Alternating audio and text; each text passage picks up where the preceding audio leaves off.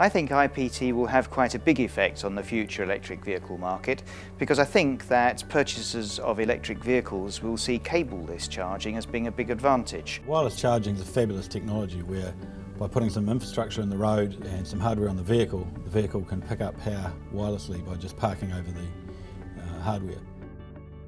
It's very much like the system that's used to charge toothbrushes, where there's no direct cable connection, but you can charge a toothbrush by standing it on a holder. That just transfers a few watts over a few millimeters. Our system will transfer kilowatts over hundreds of millimeters. It's completely hands-free and is a convenient method of charging where the user just sets and forgets the system. They just drive their vehicle, they park at home, they park at the supermarket, they park at their place of work, and they just pick up a charge. It may not seem such a great problem to have to plug a car in, and it probably isn't on a nice sunny day in London, but if it's raining, if it's cold, if you've got the kids, you've got the shopping, you arrive home late at night, it's very easy to kind of forget that you've got to plug your car in and come out the next morning and realise that you haven't done it. Whereas with induction charging, you just park your car and your car will charge at whatever it's pre-programmed to do.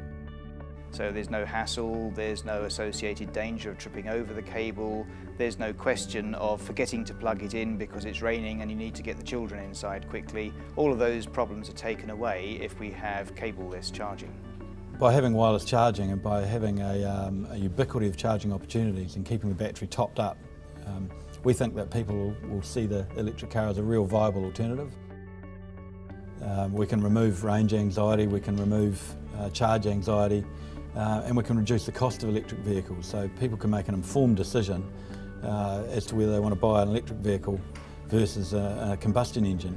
The potential for inductive charging is not only a very, very convenient way to charge cars statically, it does have this great future of the potential to charge cars whilst they're moving, and that will completely transform electric vehicles. The great thing too is that in doing so we can also move the energy back into the grid where it belongs. So rather than having cars carrying all this energy around with them and these expensive heavy batteries, we reduce the size of the battery, make the car lighter, cheaper, better performing, whilst also delivering all that range. The technology's here, it's ready, and we can deploy it now.